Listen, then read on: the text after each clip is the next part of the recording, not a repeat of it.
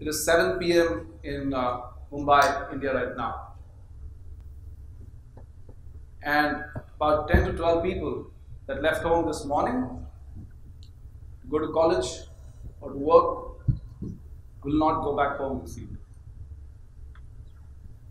They will die trespassing a railway crossing and get hit by a train. 10 lives finished. The future of 10 families altered forever. And we have data about these accidents.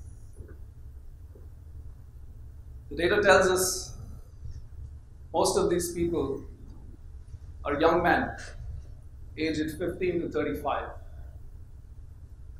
They didn't have any physical infirmities that prevented them from crossing safely.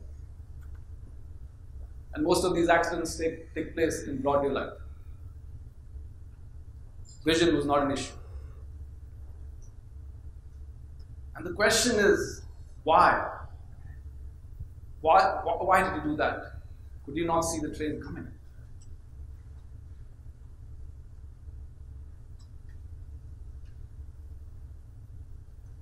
And the answer, it appears, does not lie in traditional data.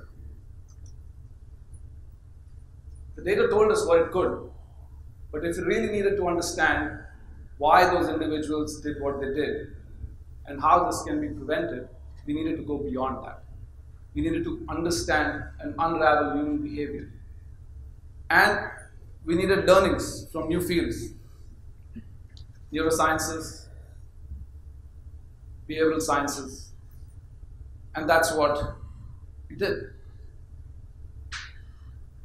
It is this combination of data science which tells us what has happened, which can predict what can happen.